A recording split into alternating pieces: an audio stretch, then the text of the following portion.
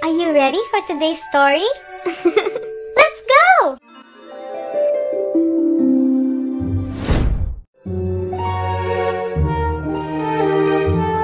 My bedtime stories.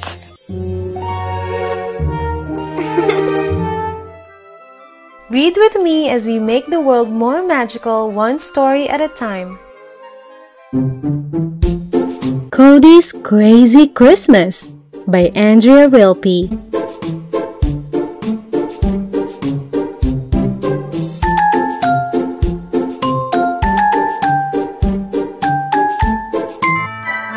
It all started like any other Christmas Eve. We baked gingerbread cookies, hung our Christmas stockings, and played in the snow. Then, suddenly, I had a brilliant idea. I had to create the most spectacular gift for my mama and papa. Unlike anything they had ever seen, a gift from my heart. Everything was going according to plan. That is until I lost it. I began by gathering all my art supplies. I used paper, crayons, scissors, tape, and glue. My puppy Roxy helped too. My drawings flew in the air, and colored pencils and crayons scattered everywhere as I searched for my favorite color, rainbow. We drew and we drew and we drew until we covered the paper with red, orange, yellow, green, blue, indigo, and violet. Then, it needed finishing touches. We snipped, glued, and taped it all together into a magical gift filled with care. When we finished, we had planned to keep the surprise super safe. At first, I thought my room would be the perfect place to hide it, so we ran straight there. I looked around and placed it under the bed, but I thought someone might find it. Roxy agreed as she wagged her tail. We searched and searched and searched for another spot and finally found it on the shelf next to the gingerbread house.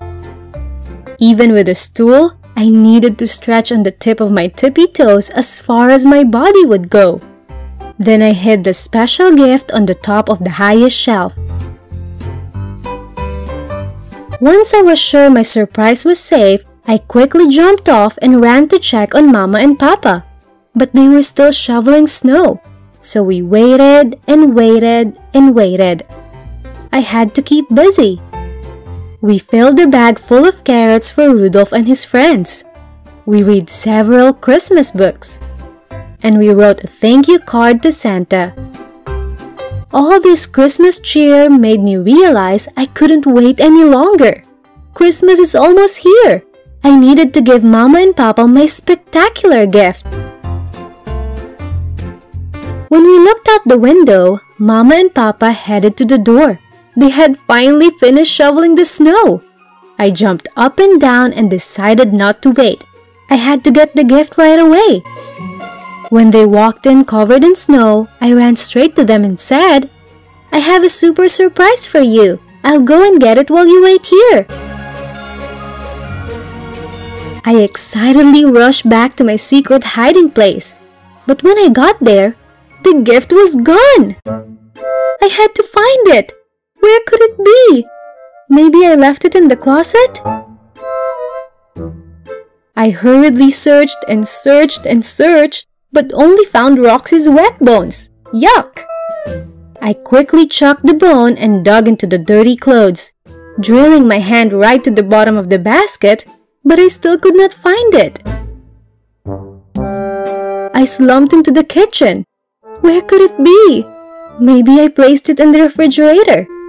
I searched and shoved everything aside until I found Santa's milk and chocolate chip cookies. I picked up a cookie and wanted a little nibble. But then I realized it wouldn't be nice. Santa would need them to fuel through the night. I obediently put the cookie back, but accidentally tipped the milk bottle over. Milk dripped. Milk splashed.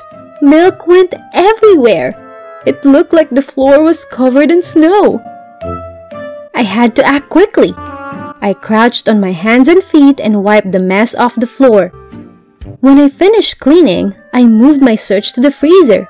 I checked high and low, but I still could not find it. I decided to try one more place. Maybe the gift is under the Christmas tree? I ran down the hall and into the living room while Roxy scurried after me. I searched and searched and searched for the present, but only found a toy train. All my searching made Roxy excited. She leaped and jumped and pounced.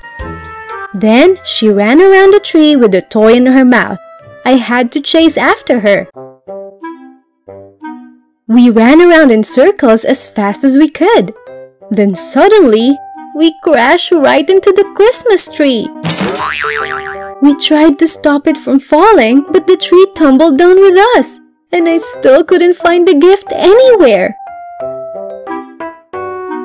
My eyes watered and my arms dropped because I knew the surprise was gone. I didn't know what to do, and I didn't know what to say. I didn't want to disappoint them, but I couldn't find the present anywhere. So, I decided to get help from my mama and papa. They held me tight and said, "Everything will be okay. It's the thought that counts. Christmas is about love and family and the warmth you feel inside. Let's look together to see where the gift may be."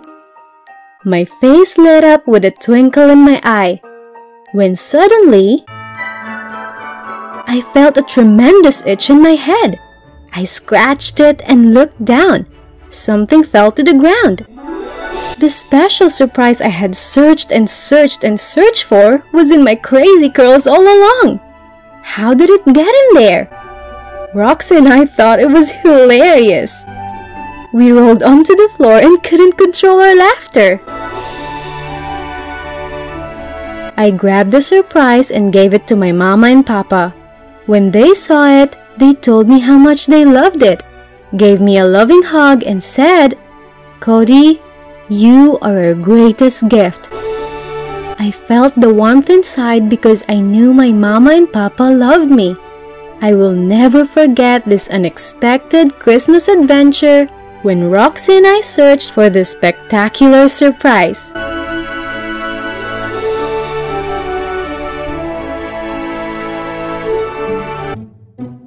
Thank you so much for staying and reading with me until the end. Please give this a thumbs up if you enjoyed this and share it with your friends so we can all read along together. See you on our next one. Bye!